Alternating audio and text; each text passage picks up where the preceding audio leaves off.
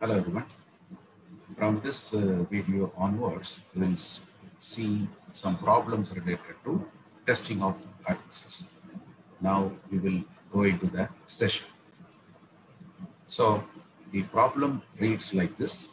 A manufacturer supplies the rear axles for postal service mail trucks.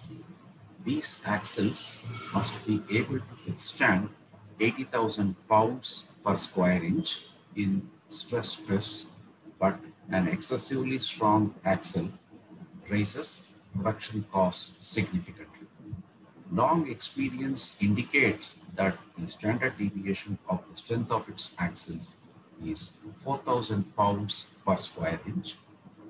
The manufacturer selects a sample of 100 axles from production, tests them, and finds that the mean stress capacity of the sample is 79,600 pounds per square inch. Test whether the mean stress capacity is different from 80,000 pounds per square inch at 5% level of significance. Now, let us, first step will be to capture what are all given in the question. So it talks about a manufacturer who manufactures this rear axles for certain trucks. These axles must be able to withstand 80,000 pounds per square inch. 80,000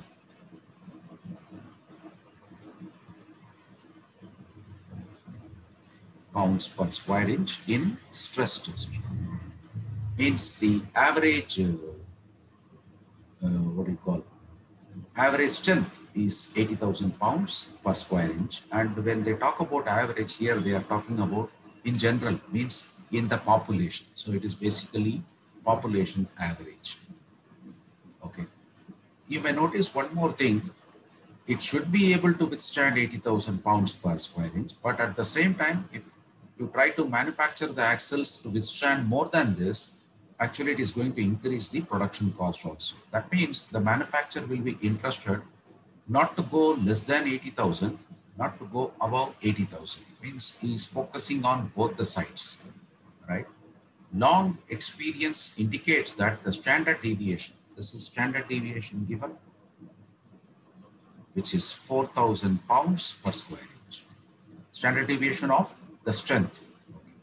The manufacturer selects a samples of 100 axes. Sample size is 100. And for that, the mean, sample mean is 79,600. They are asking us to test whether the stress capacity is different from 80,000 pounds per square inch. At what? At 5% significance level. These are the things which we need to convert it into a notation. We'll see that. So let me write here. What are all given? Population mean, if you look into this, stress capacity. Stress capacity. Since it is related to population mean, I'll call this as mu. That is given as 80,000.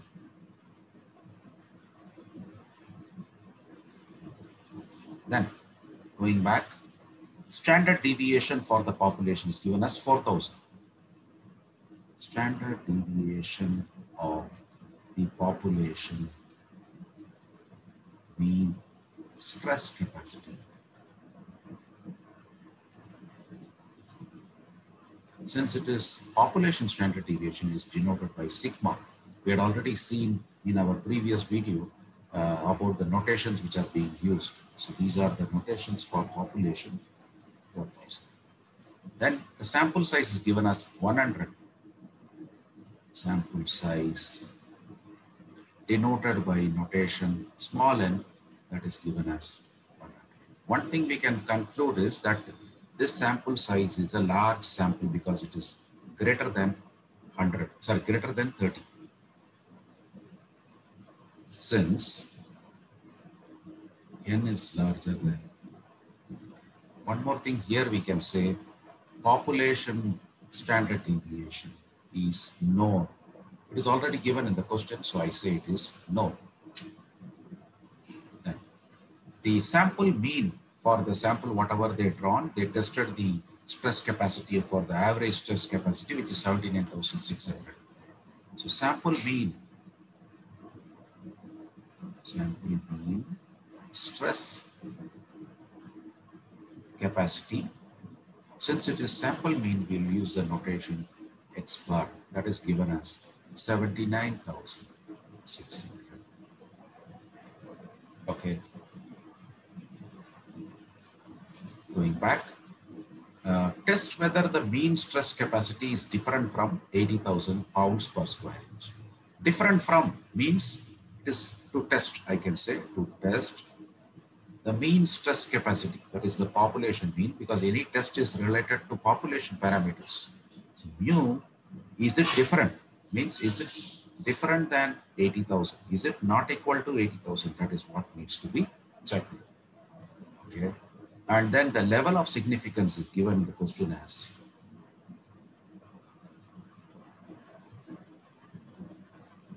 5% denoted by alpha. Either I say 5% or I can write it as 0.05. First thing, when we see all these things, what is to be tested is about mean, population mean, and it is about a single population. So I can say the above is a test concerning with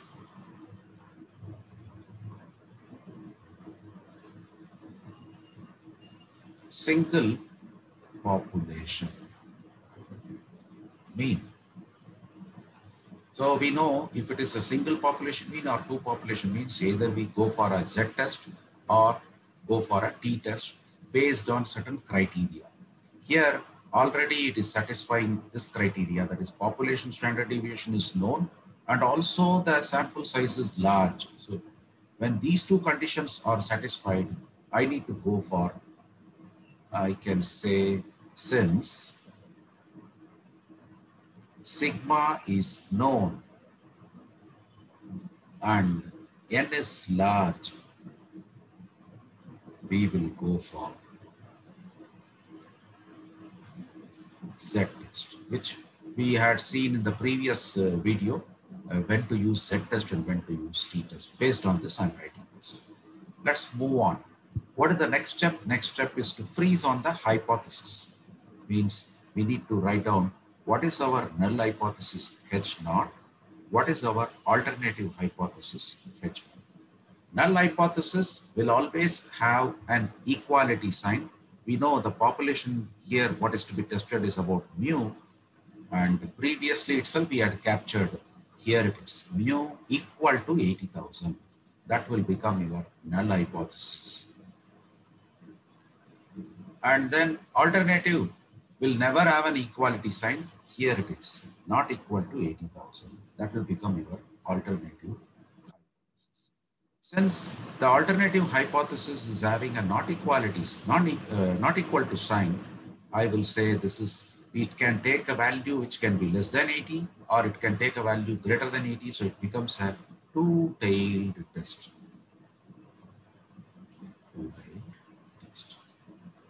Now, there are some standard values available for Z test to be tested, standard table values, standard table Z values for our Z test. Anytime when we test about Z test, let us make one table and write those tables here. I will say two-tailed test. These table values, whatever I am writing, it is also available from your area under standard normal distribution tables, are also called as Z tables. From there also we can take this, but since the significance levels are generally standardized, I can even have this table ready-made with me. These are all level of significance. 1%, 2%, 5%, and 10%.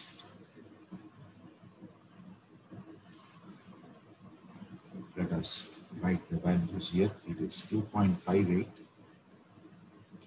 2.33. This is 1.96. This is 1.645.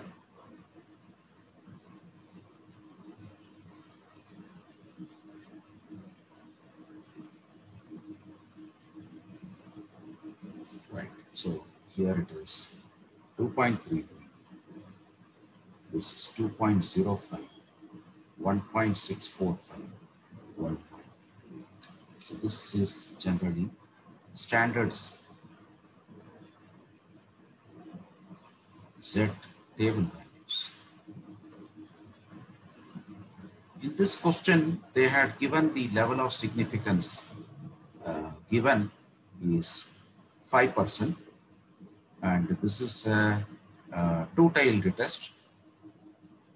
Hence, okay. Hence, Z tab, I'll call it as Z tab. What is Z tab? Z tab is Z table value at 5% level of significance for a two-tailed test. We already have the value here. It is 1.96. Let us move on now. The next step is to calculate the value based on the test statistic. The relevant Z test statistic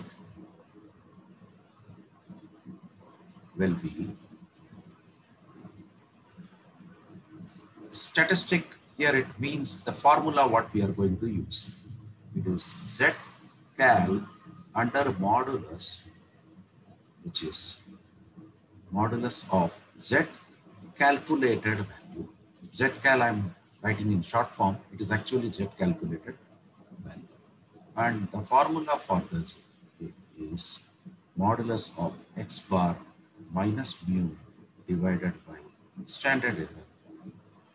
SE is nothing but standard error. SE is standard error. And the formula for standard error is sigma divided by root of small n. Sigma is what? Sigma is known to be 4,000. And root of n is root of 100. I think it is small n is 100. Yes, small n is 100. So it is root of 100, which is nothing but 4,000 divided by 10. That works out to 400. So therefore, our Z cal under modulus will become modulus of what is X bar? X bar is given as 79,800. Sorry, 79,600.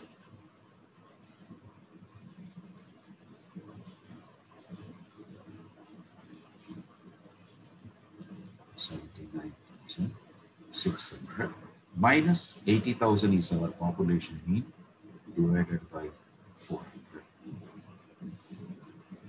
So if we subtract 79,600 minus 80,000, it is actually 400. 400 by 400 is 1. And the numerator, it is actually negative, but since there is a modulus, it is ultimately 1. Now we have our Z cal value. Now, how do we infer? Inference.